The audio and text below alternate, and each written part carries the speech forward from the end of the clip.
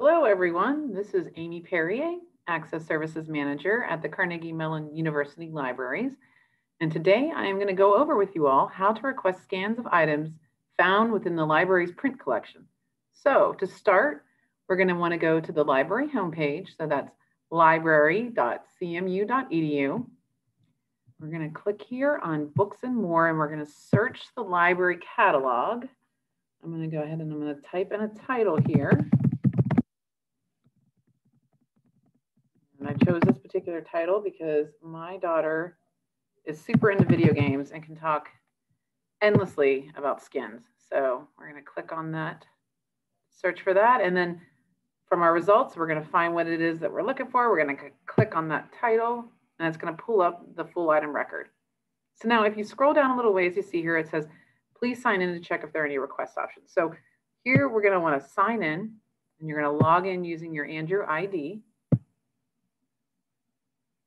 All right, and it's going to pull up your request options, and you'll see we have two request options. You can request either the physical copy or you can request scanning. So of course, for the purpose of this video, we're going to request scanning. We're going to click on that, and that is going to bring up our request form.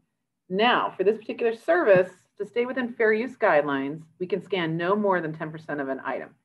Anything above and beyond that, you can request via our controlled digital scan lending form. But for this particular service, no more than 10%. Now, when filling out this form, it's important to be as specific as possible to fill in as many of these fields as you can. If you are unsure of a chapter's title or author's name, for most items, you can scroll down to the contents to view that list. So you'll see here under contents, we have our list of chapter titles and author names. So for the purpose of this request, I'm going to select chapter 1 here, which is apparently the Pipeline Costume for Games by Gavin Rich. Okay, so I'm going to type in that chapter title here.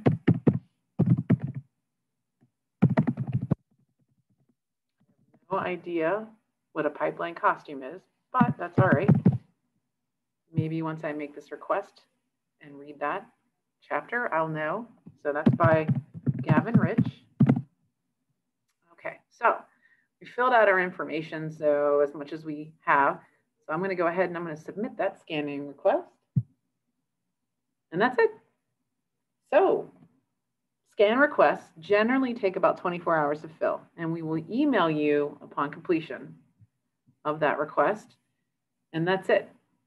If you have any questions or want to provide us with any feedback, please do connect with us via our homepage from our Ask a link. And thanks for watching. And I hope you all have a great day. Thanks again. Bye.